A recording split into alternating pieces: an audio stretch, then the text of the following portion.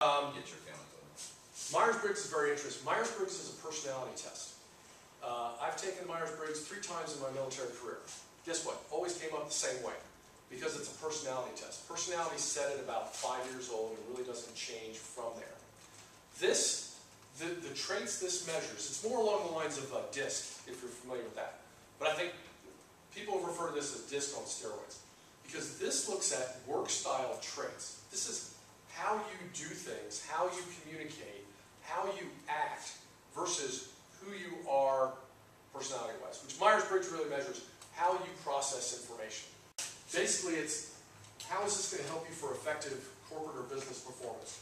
It's going to look at your behavioral traits. It's going to look at your energy style levels. How are you on your satisfaction for those of you who are in jobs, or for those of you who are transitioning or looking at your current job? What are the drains and personal barriers that are going to impair your performance, or things that you need to get over as you're going forward?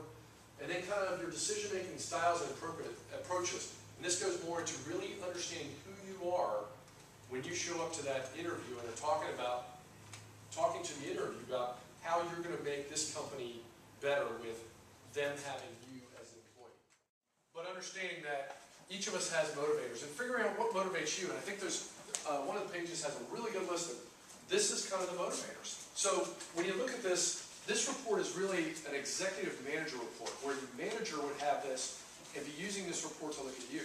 That's why the little lines next to it are for him to check, hey, what can I motivate this guy with?